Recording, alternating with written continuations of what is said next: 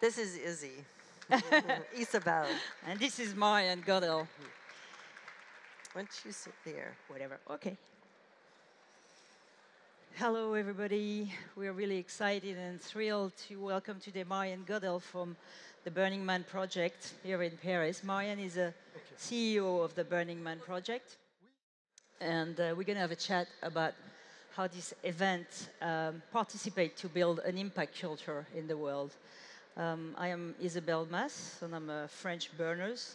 We do have a small community here, and how it started, because Marian wanted me to explain how it started. I went to Burning Man in 2010, and my friend in San Francisco who invited me to Burning Man say, you know, it might change your life. And I was like, yeah, it might change my perspective on life, but I don't see how an event in a desert can change my life. And it did in so many ways, it's amazing. So first, when you arrive in the desert and you see all those people together in a really remote place, very hot and dry, to build big sculptures, but also camp, bars, restaurants, without money, just with tools. And you don't have that much water, you don't have that much electricity, and still those people build these magnificent things. And it makes you relate on what you can actually do when you're a group of motivated people. And it makes you realize that you can live with a bit less water, a bit less electricity, no air conditioning, and no heating at night, even though some newspapers say the opposite. And so you come back and you're like, yeah, I can do that. Why can't I do that in France as well? So I came back to France, 2010, and I looked for the people that were doing that in France too, and I found Mark there and a few other people that already had started the French Burners community. They had a non-profit. They started that in 2006, and they started to do small gathering of the French burners. So we keep doing that nowadays, 9 years later, and for Mark, 15 years later. We do gathering in France where we explain to people what's Burning Man it's like, why it is a culture of maker and doers, and not just a culture of partying in a desert. Before we party, we have to build a stage. That's a bit different than when you go to party somewhere. We have to build the stage, bring the DJ, bring everything, but we also build other things that partying stage and partying things. We build art, mostly, a lot of art. And it's a culture of architect, makers, doers, you know, a lot of people. And we build a whole city, so of course a city, you need facilities. So we try to reproduce that in France with original events, which is small. It's only 500 people, but we try to reproduce the same spirit, because what's Burning Man it's about a network, a worldwide network, and that's what, you know, being a child of this movement, of this global movement, I never tired of listening about the story of this movement. You know, when you're a child, you like to listen to the history of your family. So Marian, tell us about how it became this global movement 30 years ago. How did it start? Yeah, it's great to have you make the introduction, Izzy, because I'm really proud to be here in France where the Burning Man culture has been happening for 15 years. And I'll just give you guys a little bit of background about how we got here. This is Black Rock City. Has anybody here been to Black Rock City? Fabulous. That's a couple of dozen. Has anybody here never heard of Burning Man? Fabulous. Good. Well, I hope that you'll leave with a better understanding of what Burning Man is. I was interviewed by a reporter yesterday, and he said he didn't want to go to Burning Man because he thought it was just a party in the desert. And after he did his research, he realized it's a culture.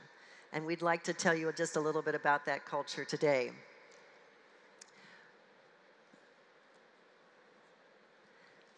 This is a space that holds nearly 80,000 people for a week in the Black Rock Desert. And Burning Man originally started on a beach in San Francisco. I don't even know where to point this thing. Yeah. There we go. This is San Francisco. This is a beach. This is 1986.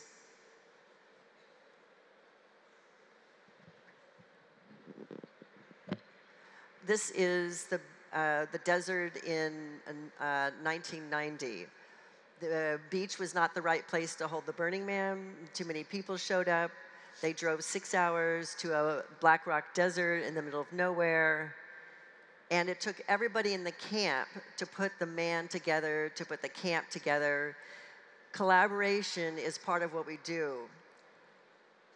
And this is that was 2018. And that is Burning Man today. We started very humbly on the beach in San Francisco, and the intention was never to build an event. The intention was to bring people together, and from that came a culture.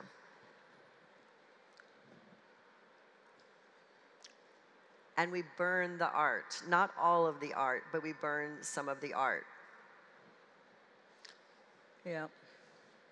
So yeah, the 10 principles, like we have to talk about the 10 principles because it's like our toolbox. That's what helped the movement become global and replicable. You know, when someone asked Larry Harvey, the founder of Burning Man, who died 2 years ago, how do you do that? If I want to replicate Burning Man, what do I do? And so Larry wrote these 10 principles. They're just based, that things that you can get inspired with. But I think some of them, few of them here, can inspire the people here that want to bring the change in the world to develop a positive impact culture. So tell us about the one that are really instrumental to that. Absolutely. There are 10 principles. They're meant to be descriptive, not prescriptive. They're not laws, but they're guidelines that are used around the world to make Burning Man culture happen. There are a couple that are really applicable to the gathering here at Change Now. One is leave no trace. Leave no trace means exactly that. Our intention is to leave the desert with nothing behind. It is a blank slate. That act forces us to be very reflective on all of the things that we bring with us. And by taking those things home with us, that's the beginning of the thought process of our own waste stream. And the very nature of that event puts us in a position to be thinking about our global impact. And then we take it from Black Rock City and we take it home. Two other ones I'd love to touch on are radical self-reliance and communal effort, and also civic responsibility. See, the individual there needs to bring everything to survive, but we're doing it in the context of others. And again, that's how the leave no trace concept. Here we have members of the community themselves working to pick up every item on the desert floor. There is no infrastructure there before us. Here is an example of how we actually can use recycled materials to make our art. This art piece took 6 months to design, and then it took 2 months to build. They prefabricated it in San Francisco. Everything in this beautiful house, which became a stage and an activity for art and engagement, everything was recycled. All of the wood was from homes that had been pulled down, all of the art inside, all of the wallpaper, everything. Yeah, and that brings us to a new subject. Burning Man invented pretty much the concept of leave no trace 20 years ago. People use recycled wood, recycled metal to create art. We use few water, few electricity, but yet we do use electricity, we do use water, and we do have an impact. We have a global impact. We are really aware of that. And I know you start thinking about the carbon footprint of Burning Man because, of course, we burn effigies, so people are like, wow, there is burns. But actually, the impact, the main impact, doesn't come from burn, I think. So I'm really aware of the impact that Burning Man has. There's a lot of questions about our footprint, our carbon footprint. Is it really leave no trace? And one of the answers I think that is really important is to imagine is that Black Rock City is a city that can be prototyping change. We're probably the most innovative city in the world because we get to build it and we take it down. And we do that every year. We've written a roadmap, a sustainability roadmap that takes us to the year 2030. And I really look forward to the fact that each year we get to take the city, we get to innovate ideas for this future, our carbon negative future that we'd like to participate in and we'd like to be the change makers. And we get to innovate each year what it's like to live together. We have a very creative environment filled with people that have a lot of new ideas. For instance, in 2007, one of our themes was the Green Man. And so we hosted alternative green technologies at Burning Man. And a Tesla was brought to Burning Man before they were even in production. Elon Musk is a well-known Burning Man attendee, and he gave the group a Tesla to display along with other alternative energies. And it's also well known that Elon designed the idea for the solar city concept when he was on his way to Burning Man. So you can imagine that it's an environment, the harsh environment. It's a place where we have to live together and we have to innovate ideas to live together. So imagine that we're also doing that as it applies to the planet. And over the next 10 years, we're going to innovate and prototype ideas that involve how people can be off-grid. There's even some groups that are producing battery systems that are portable, so that then they can be shared with other events in the United States, so that people can learn what it's like to be living off of renewable energy. Yeah. So I'm really proud of that work. That's important. The 2030 carbon footprint map is very important. Tell us a bit about what can people bring home and how we can assess the theme of this table, which is how to bring a culture of change and impact in the world. We have this network in the world. Burning Man movement is in 45 countries. I think we organize 100 events around the world. How did we develop this culture, and how do we export the fact that it's a culture for change and impact? Well, that's the part that I get really excited about. When people ask me what it is about Burning Man and it excites me, this map excites me. This is a map that shows the activities that are happening around the world where the leadership has been organically developed, not by the organization, but by the local individuals themselves. That's why Izzy had Mark raise his hand. On his own, after he left Burning Man in 2006, he decided to help bring burners together and create community that has now grown into a very active community here in France, in fact, all over France. And I get excited because the story I was just telling you about being an innovative culture, being a culture of creating ideas, and in fact, really being in a culture of change and collective, progression. This is what you can do with something like Burning Man. The culture gathers and it disperses. And these are the places in the world where individuals are taking what they've learned from Burning Man and replicating it and doing it again. And it's not just, this is Midburn. This is in Israel. And there's also one in South Africa. And both of those are 13,000 people. So if you can imagine the idea that Burning Man is a temporary city, Black Rock City, Nevada, but similar cultural happenings are happening around the world using the same principles you saw, using the same innovation around sustainability. And this image I love. We're not just doing gatherings. This is not just about celebrations. We're also doing civic work. This is a park in Moscow where the Russian burners, on their own design, their own ideas, decided to clean up a park. The movement for Burning Man to bring people together to make change happen is not just a celebration in an overnight event. And as well, there is some movement that split up from Burning Man. We created, being a culture of doers, some people suddenly emerge from the Burning Man movement to create good for the communities.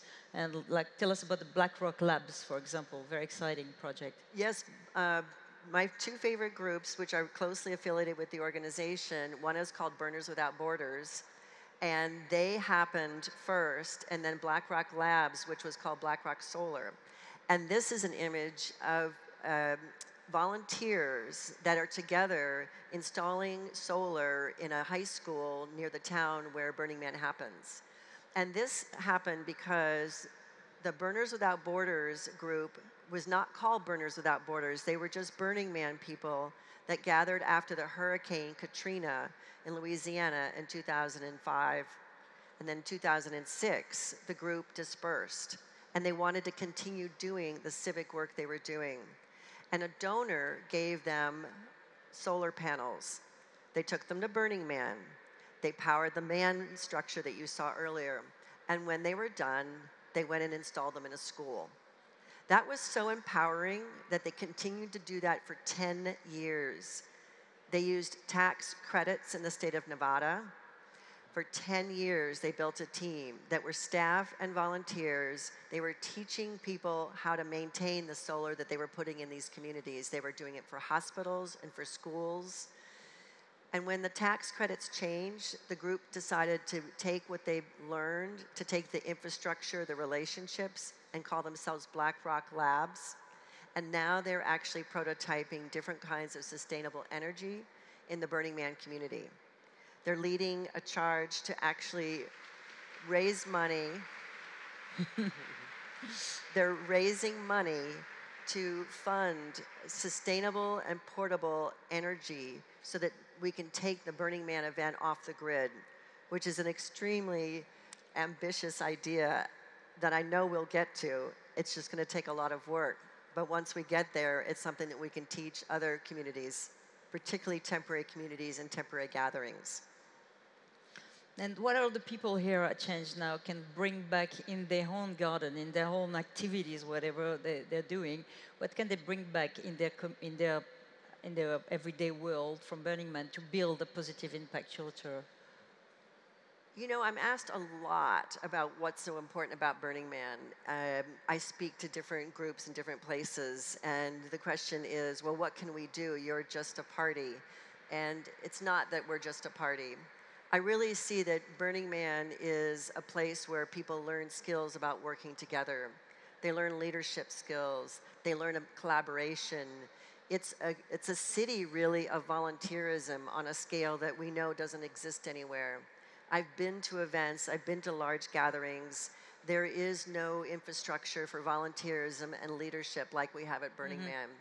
And the lessons that we get from it about collaboration and working together, welcoming the stranger, can be the most powerful ones that people can take away with them.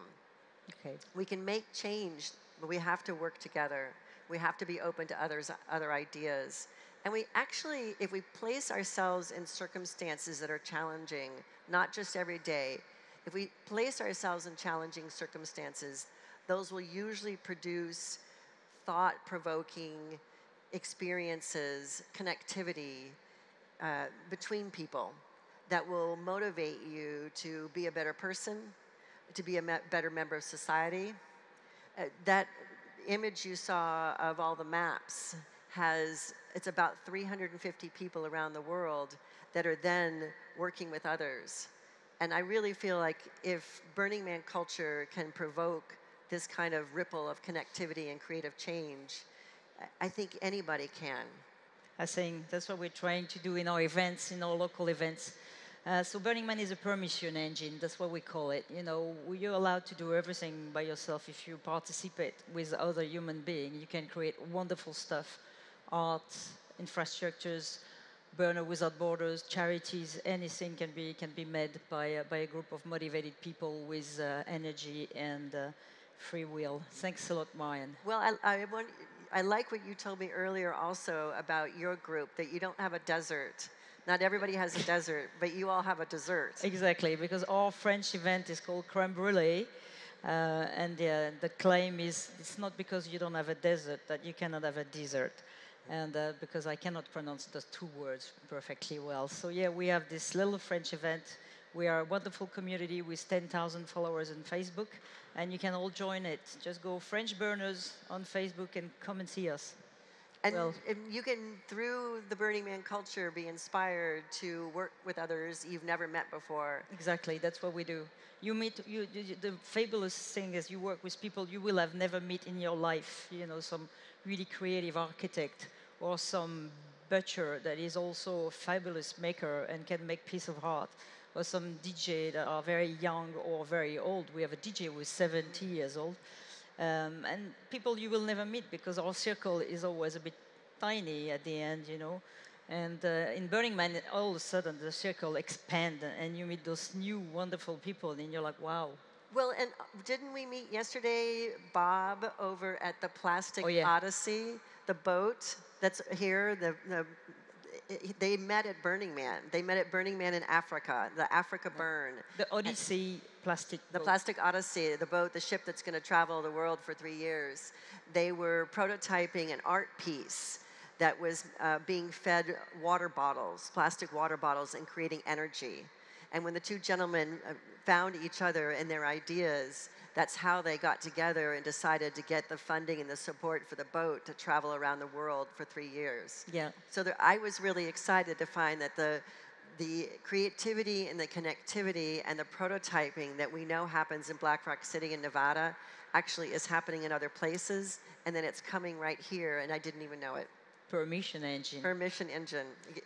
People are inspired to help each other. Exactly. Yep. Thank you very much, Marian Goodell. Thanks, everybody, to have listened to the Burning Man project.